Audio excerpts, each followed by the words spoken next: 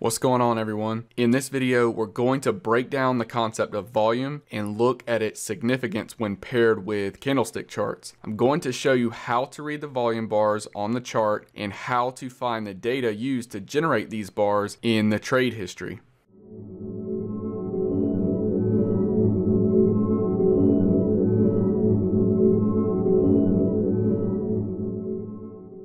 Let's continue discussing the price chart. We started out by breaking down the trade history in GDAX, and we showed how the trade history can be sliced or partitioned into groups. We saw that each group is used to generate a candlestick. If we have a slice of trade history, all we have to do to build the corresponding candlestick is pick out the open, high, low, and close values in the group. These values are also known as OHLC values for short and are used to build each candlestick.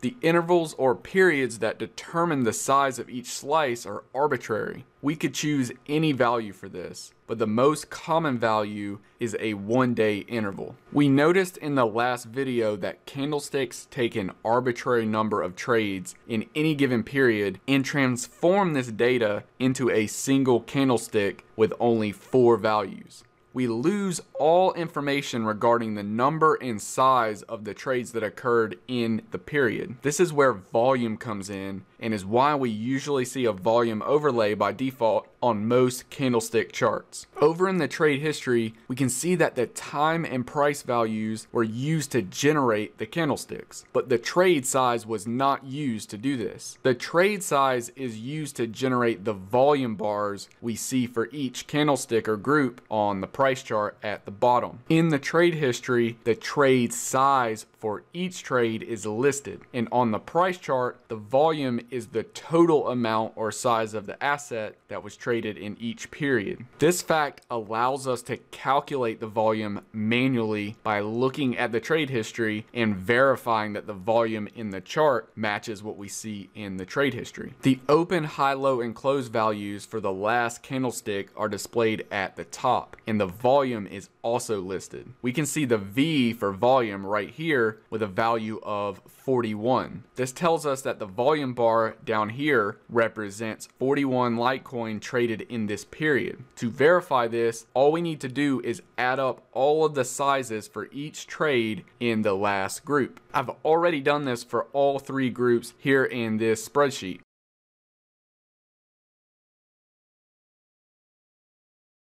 I've listed all of the trade sizes for each trade for groups 1, 2, and 3. These values are rounded roughly to 2 decimal places, so the totals are a little off, but you can see that it's good enough to verify. GDAX is reporting 41 Litecoin traded in the latest period, and the spreadsheet says 40.73. This is close enough for us to conclude that the displayed value of 41 is indeed the sum of the size values from the trade history in the last group. Additionally, it's hard to see, but the previous volume bar is just slightly higher than the first one, and this is also what we can see in the spreadsheet. And likewise, the third volume bar looks to be about double the first 2, which is also what we can see in the spreadsheet.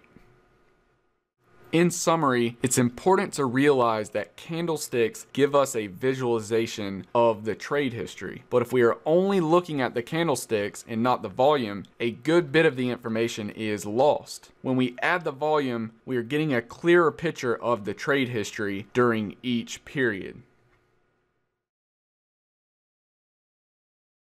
That's all I want to say about volume for this video. The most important thing to realize is that the price chart is a summary of the trade history. And when we are looking at candlesticks alone, we are leaving out quite a bit of information regarding the actual trading activity that occurred in each period. When we add in the volume, we get a closer approximation of the trade activity in a visual or graphical way. Before we wrap up with this video, I want to bring up something I said in the last video video when we were discussing candlesticks, I referred to the concept of a candlestick as being as simple to understand. And I wanted to just say that I don't prefer to use this type of language in general when discussing new concepts. Whether or not something is simple really depends on a lot of factors and is specific to each individual. So I just wanted to say, if you ever hear someone say something is simple and you don't think it's simple, don't let that discourage you from asking questions. And if you do think something is simple, there's always room for improvement when it comes to understanding.